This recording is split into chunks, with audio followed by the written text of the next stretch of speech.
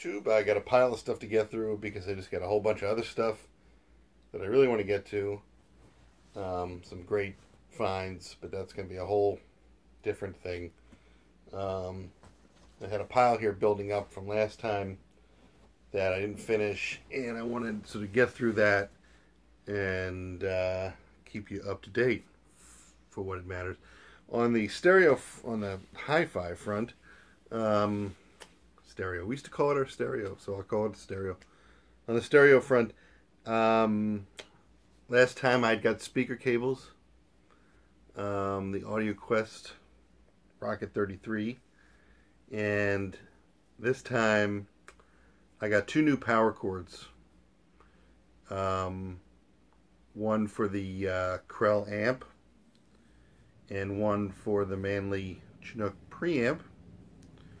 I'm not going to remember the model numbers. They're Pangea. The brand is Pangea or Pangea, whatever you call it. I think it's Pangea. In the realm of about $200 a piece. So you can figure out which ones they are. One's a high current, one's a regular low current. Obviously the high current for the amp.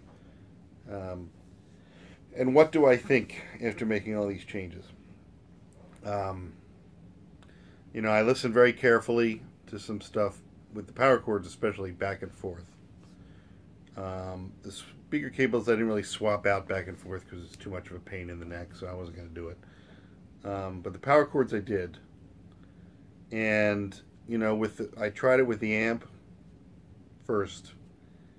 And, one of the things I noticed was on one recording, slightly less honkiness to a horn on a saxophone recording. These are all very subtle things. But after going back and forth, that was something that I definitely noticed. And when I did played around with the preamp power cords back and forth, I think, I was hearing a certain liveliness, which turns out, I think, to be something a little bit more revealing of, atmosphere of room, whatever you want to call it. Maybe this is from reduction of low-level noise. You'd hope that's what it's from. The cumulative effect of all these things, though, I have to say, has been pretty... I'll say pretty amazing to the extent that everything was sounding really great before. Don't get me wrong.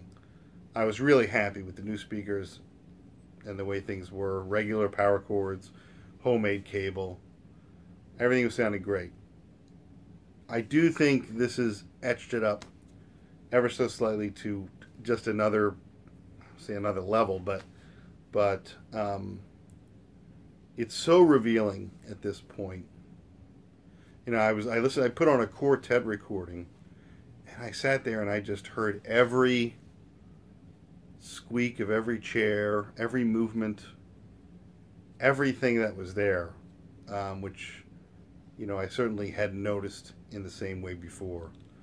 Now, this could be all in my mind. I'll tell you, it's still very subtle, especially A being it.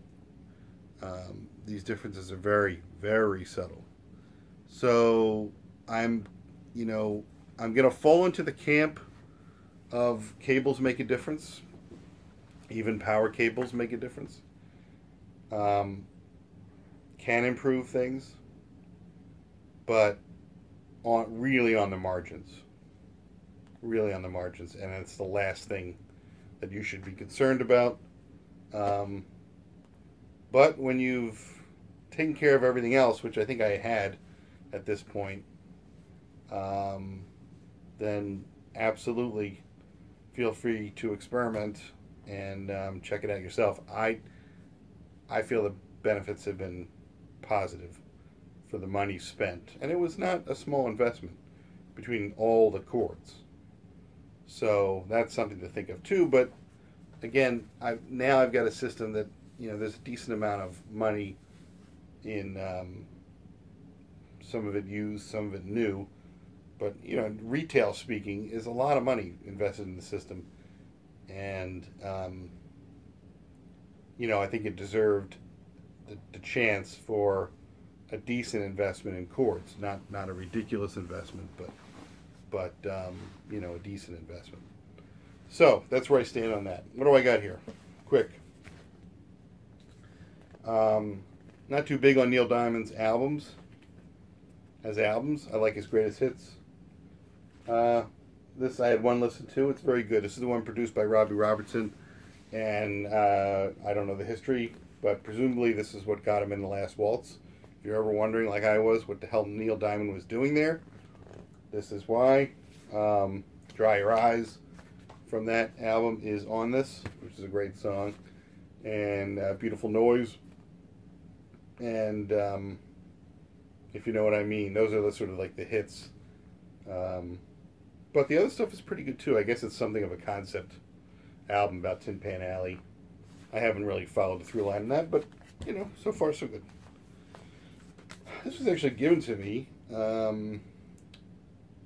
and yeah, it's really cool. Esperanza Spalding, you probably know this if you're sort of into modern, I guess, jazz.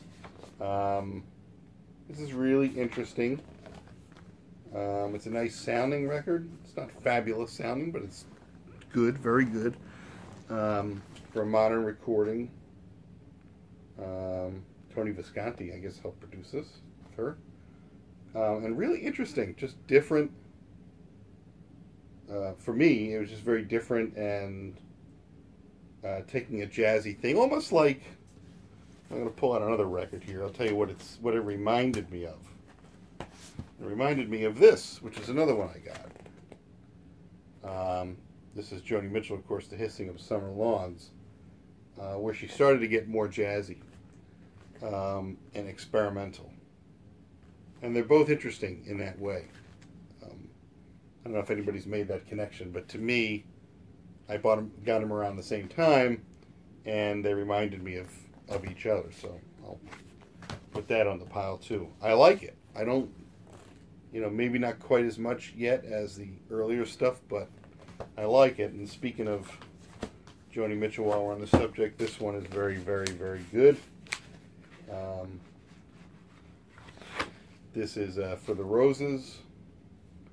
Sort of like, not early, this is from 72, but, you know, sort of, I guess you could say transitional or not quite transitional. You might know a couple things off this, but this is a beautiful sounding record. And, you know, You Turn Me On my radio, it's on here. And I like it a lot. This one's fun. Nancy Sinatra and Lee Hazelwood, of course. It's got Jackson. It's got Some Velvet Morning. And just a great... And Greenwich Village, Folk Song Salesman, another popular song. Just the goofiest kind of 60s, but neat, interesting. It's just interesting, like an interesting take at that time on 60s pop. And this is one to have. Haven't got too far into this yet. Dreamy, Tangerine Dream. Maybe not too surprising.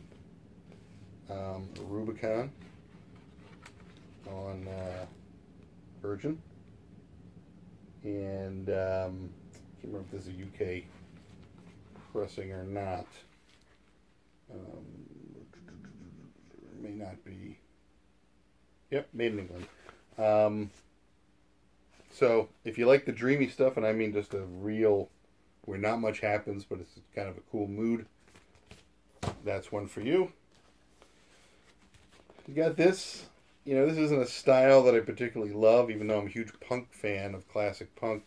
This is glam. I like some glam stuff. But it had Ballroom Blitz on it, and Fox on the Run. I love both those songs. So, yeah, seems like fun. I only listened to side one, so I can't really tell you too much about it. And again, not something that I would be reaching for all the time, especially just sort of sitting here listening.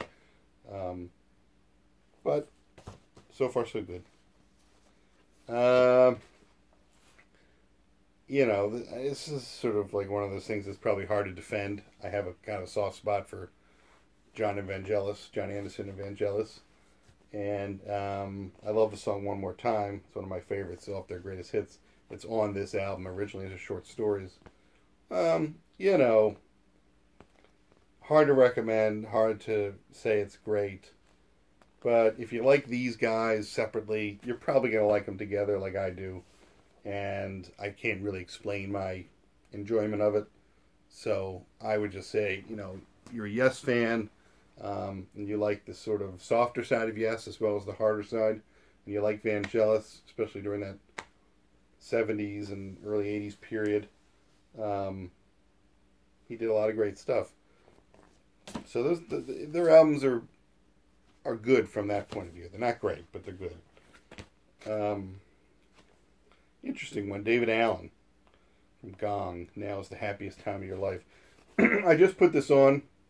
Again, didn't get too deep into it. I got so much stuff recently. It's ridiculous. So I haven't even been able to listen as deeply as I'd like. But this is just crazy. As everything apparently David Allen did. I have some Gong records. They're just all nuts. And this is just as nuts on the kind of like soloer, acoustic-y side, from what I've heard. I don't know how you describe it. I really wouldn't know. Syd Barrett. Maybe on a good day. When I mean on a good day, I mean on a happy day. I don't mean it's sort of better than Syd Barrett or something like that, but Syd Barrett in a whimsical mood. Might get you as close, but not really. It's just so crazy all over the place. You think of like Van Dyke Park's Song Cycle and that kind of mood. You might get close to it. Again, hard to know what to make of it because it's hard to really sink your teeth into some of this stuff. But sometimes you just like putting it on and just go like, what the hell? And that's something in and of itself. Up, Donald Byrd. It's pretty decent. It's got Herbie Hancock on it and Kenny Burrell. So I picked it up. Some vocal stuff on here, which is a little bit kind of 60s in not the most positive way for me. But some good stuff on it. It's not a classic jazz record, I think, but decent. This was I was just listening to it. You all know it, right? So I can't really, I don't want to go. I didn't really plan to get too far. I pulled out a couple Stevie Ray Vaughan albums to listen to. That's why they're in this pile. I don't really have any reason to talk about them right now, other than the fact that I love Stevie Ray Vaughan. Another Joni Mitchell album. This is Clouds, which has got several great songs on, like Chelsea Morning and Clouds, and I'm trying to think what other hit wise. Both Sides now, obviously. That's Clouds. This is actually called Both Sides now. But this is her first album? I don't know, but it's early. And if you like her, you're going to like that. Another one of the XTC pickups, The Great Fire, 12-inch. These are British. I picked these up mainly to try to get the B-sides on vinyl from the Mummer album, like Gold and Toys. Let's see, I think if I have another one here. But those are ones I was trying to get too. That's why I picked these up. Here's another one. This is Senses Working Overtime. This isn't from the Mummer album, obviously. It's English Settlement, but their B-sides are so interesting, and each one of these has 4 songs on it.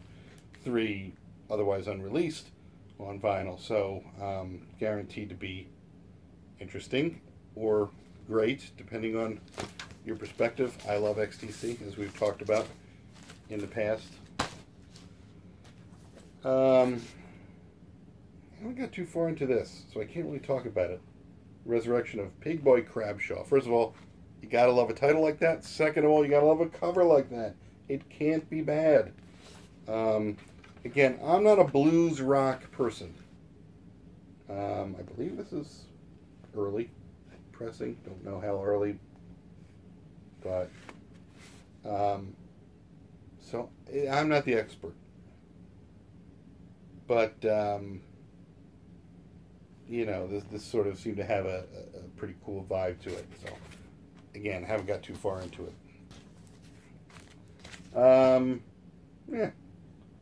What can you say about REO Speedwagon? I don't know. It's got Roll with the Changes on it. It's got Time for Me to Fly, both of which are great, great songs. This is, of course, you can tune a piano, but you can't tune a fish. Isn't that hilarious? So, let's throw that out.